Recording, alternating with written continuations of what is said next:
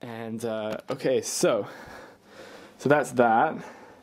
And I've got my Tester's dull coat. Thanks again to Awesome Paint Job and everyone else who recommends these kind of things. My Army Painter primers, black and white.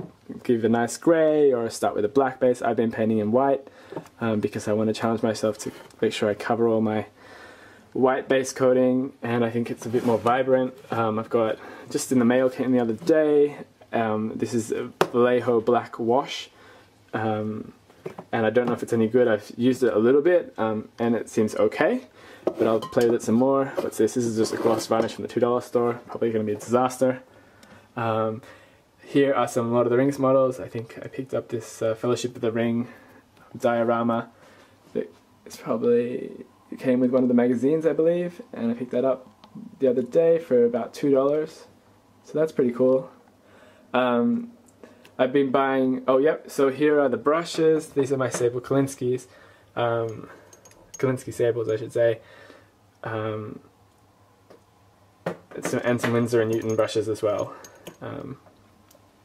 So I haven't used those yet. Okay, so I'm going to leave those for another video. That'll be exciting, learning to paint with the best brushes. Or the brushes that are most highly recommended, I should say. What's in here? Let's have a look. This is my Citadel washes.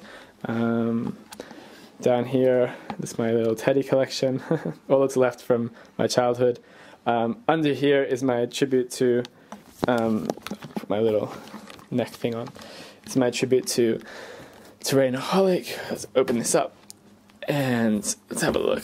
Okay, so this is where I keep all the stuff that I find on the street and in packaging.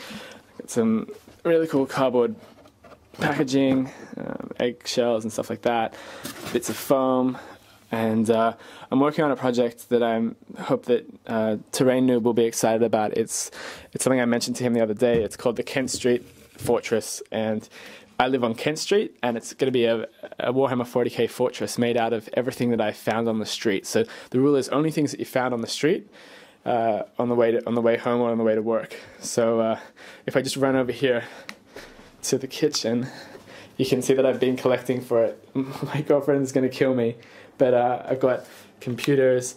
I'm going to gut these guys and throw them out as soon as possible. I got this the other day. This is nice.